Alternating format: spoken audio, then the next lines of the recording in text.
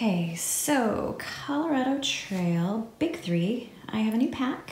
It is the Hyperlite Windrider 3400. It is a 55 liter pack.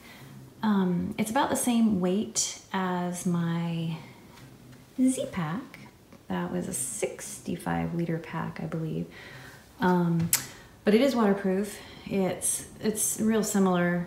It's got the 2 hip felt pockets. It's got the mesh on the outside. It's the roll top closure, but it's waterproof.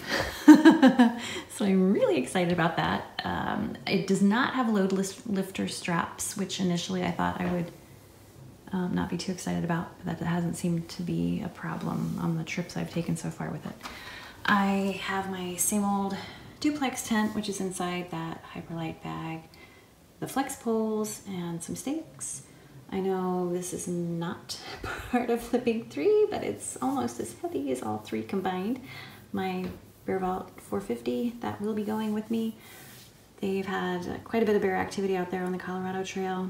I think there's more people out on the trail, just maybe people out on the trail that aren't as familiar with food storage and proper storage, but it's been reported more activity, and they've been pulling bags out of trees, and it's just easier not to have to worry about it. Plus, when you're up higher and there are no trees, but there's marmots and all those little, ground bears. Well, bears are ground. That would be like a total 2020 thing to have bears flying, right? It's like the flying snakes that Virginia Tech researchers have been studying. Okay, I digress. Anyway, I'm taking my same quilt. It is an Enlightened Equipment quilt. It's a 0 degree. It's the convert, so it zips up like a sleeping bag. It cinches at the bottom, but it opens up. Fully like a blanket, like a quilt. So that's a 0 degree, and then I have the same Neo Air, Thermarest Neo Air sleep pad. So that is my Big 3. Okay, for clothes, I will have my North Face puffy. I think it's, I don't know, Thermoball or something. I don't know. Anyway, that's the same puffy I had with me last year on the AT. I have the same shorts I had on the AT, same jog bra.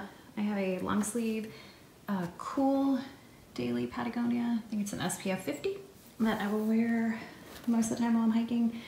When it's really cold, I have my long sleeve icebreaker merino wool that I can wear. I've got those hiking pants, although I'm thinking about maybe not taking the hiking pants. We'll see. I'll see how it is. We're gonna be out in Breckenridge for a week, acclimating both to altitude and temperature, so we'll see. A pair of underwear. I have like a sleep tank and shorts for when it's warm. I've also got base layer leggings and a base layer hooded top that I can wear if it's really cold at night, which I think it will be some of the nights up at altitude. Got a pair of thick sleepy socks, darn tough. These are actually this design, this color combo, whatever.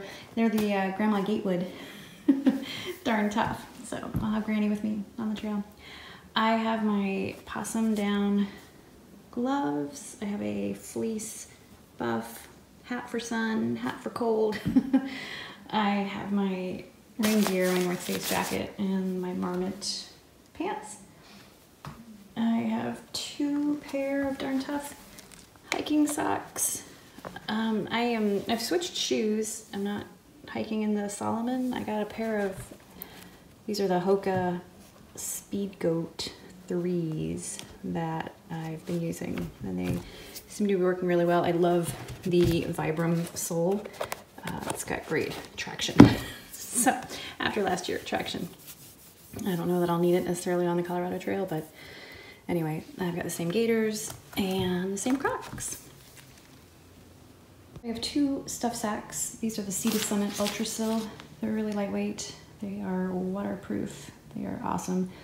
I put the quilt and all my sleep stuff, pillow, bag liner, sleep clothes in that one, and then the smaller one, 13 liter, is for my other clothes. Although I may end up not needing it or not using it because the Hyperlight is waterproof and I really don't have a lot of extra clothes outside of my sleep clothes, so we'll see. I got an umbrella. It's the Six Moon Designs silver shadow. So I got that for all that above tree line stuff. I always have rope so I can tie up a clothesline or whatever at the end of the day. My wallet. I haven't put my ID in it yet, but it's got my wallet, compass, whistle. Rubber bands are awesome multi-tools on the trail, and then an extra little carabiner. I've got my Cooler cloth, sunglasses, readers, or as I like to call them, my goggles. The data book, the map for the first half of the trail, and then the map for the second half is in my resupply box. I'll grab it then. I've got a pack towel.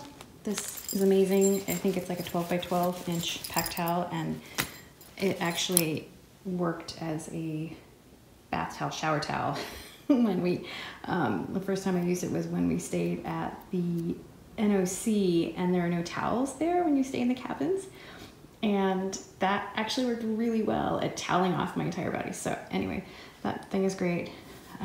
As far as my kitchen stuff, I have my collapsible bowl, my spoon. It's I don't know, see to summit. Got my little soaking bag for when I quote unquote cook dinner inside a Ziploc bag. I have my MSR pocket rocket, my small, I think this is the Tokes, small cook pot, same thing I used last year on the trail. Using my Sawyer, still have the same CNOC bottle, some soap, my lighter. I'm planning on taking, well, I'm definitely taking two 1 liter smart water bottles. The CNOC is a 2 liter, so that's potentially 4 liters of water I can carry. I've got 2 more bottles that I'll bring out there with me, but I don't know if I'll actually end up carrying them on the trail. We'll see. I have some extra Ziplocs because, you know, Ziplocs. I'm taking both of my 10,000 milliamp anchors because I'm not planning on going into towns all that much, so I'm not going to have a lot of opportunity for charging things up. So I'm taking those. Got the double charge thingy. I know there's probably a name for it. Earbuds, a tool so I can be charging and have my earbuds plugged in at the same time. Headlamp, it's a black diamond headlamp. New is this Garmin InReach Mini that I am taking with.